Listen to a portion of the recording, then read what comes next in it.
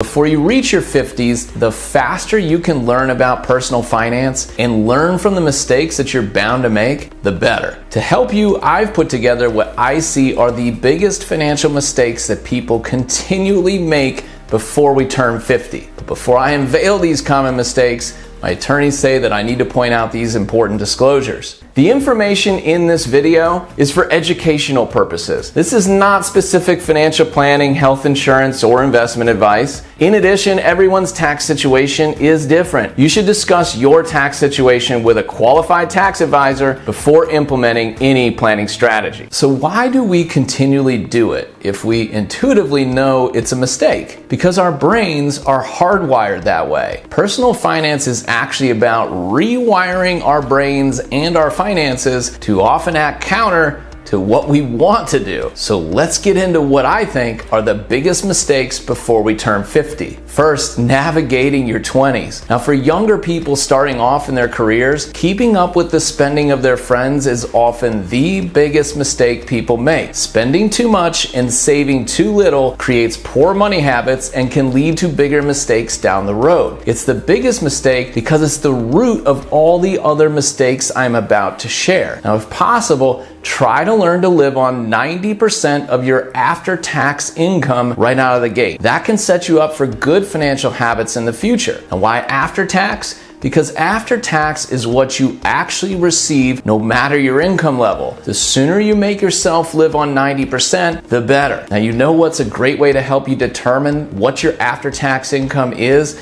as well as analyze your spending? My clients and I often use the Rocket Money app. It really has been an incredible tool to provide vision into my finances. 80% of people save money by using Rocket Money to find and cancel unwanted subscriptions. Recently, I found I was being double billed by Netflix. That was almost $200 in found money I now have to invest. Use my link down in the description to get your free subscription. It helps support the channel. All right. The second biggest mistake is not creating an emergency fund that at first would cover your deductibles if something happened to your transportation, your health, or the place that you live, and then it would cover your living expenses for up to 6 months. In 2023, 22% of US adults do not have any emergency savings. 72% of Gen Z and 59% of millennials have less than 3 months of emergency funds. So building up an emergency fund as soon as possible is extremely important. Now, it's also tough because in your 20s, we feel as though that we're going to live forever, and marriage and kids, retirement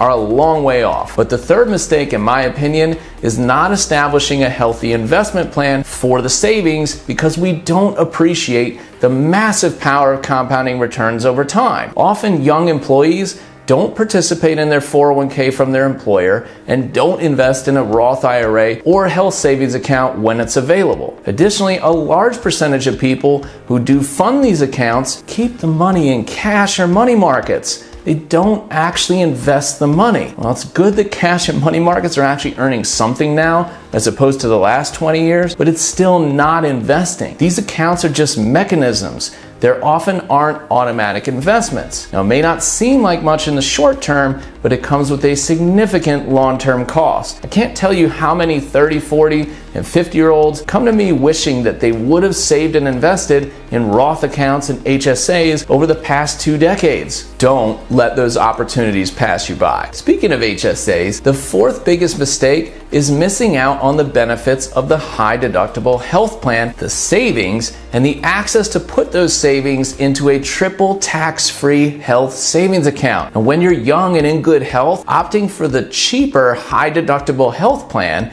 and then saving the difference in a health savings account is an incredible opportunity. And if you want to learn more about the pros and cons of those types of accounts, I have a number of videos in my library. Make sure you check them out. Now, finally, another big mistake people make in their 20s, and really at any time, is following YOLO and get-rich-quick schemes. In our 20s, we often have shorter attention spans and are looking for shortcuts. So hot tips from friends or coworkers often result in dubious speculative investments that are more like gambling than anything else. Being impulsive when investing can be a significant financial mistake. Successful investing involves compounding returns over time. And while there are many other mistakes that people make in their 20s, in my opinion, these are the biggest ones. I'd love to hear about any mistakes that you made down in the comments. We all can learn from each other. Now, let's navigate your 30s. In your 30s, the biggest mistake made is often a lack of protection. You want to protect what you have now and in the future. Your biggest asset at this point is typically your income stream. Your ability to earn a living for the next 30 to 40 years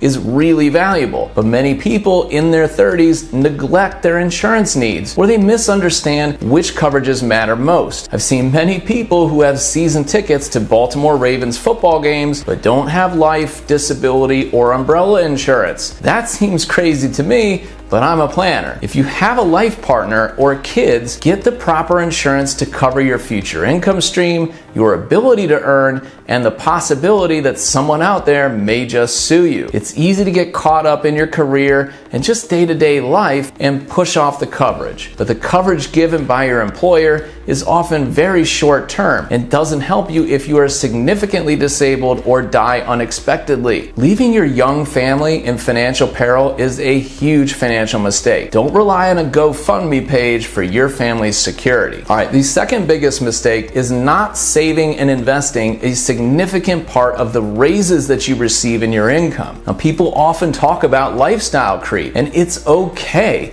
to a degree. I'm sure that you work hard, and that's why you watch this channel. Spending some of that income is fine. As you get rewarded for that work with a growing income, you can spend more on the things that you love to do, but make sure you keep your expenses down on the things that don't really matter. That will allow you more money to save and invest in your future. In your 30s, try to raise your savings rate by at least 1% a year. If you started at 10% of your after-tax income in your 20s, by the time you reach 40, you could be saving and investing 20% of your after-tax income. That would be outstanding and a great setup for your financial future. All right, now, how to captain your 40s. Well, typically, families spend more in their 40s than at any other time in their lives. Trust me, I'm 45 as I film this, and I feel like I have spending pressures everywhere. Mid-career professionals often face a mortgage, pressure to spend like your friends, midlife crises, mounting tuition bills for their children, as well as additional costs to help aging parents. But if at this point in your life you consistently pay yourself first through your automatic saving and investment plan, you can spend what is left over however you like. There's no need to micromanage your finances if you're consistently saving and investing 18 to 20% of your after-tax income. You're most likely in very good shape. Who cares how much you're spending on coffee and Spotify subscriptions if you're saving and investing 18 to 20%. And if you're not, it's time to take a hard look at your spending. In your 40s, it can be really easy to just bury your head in the sand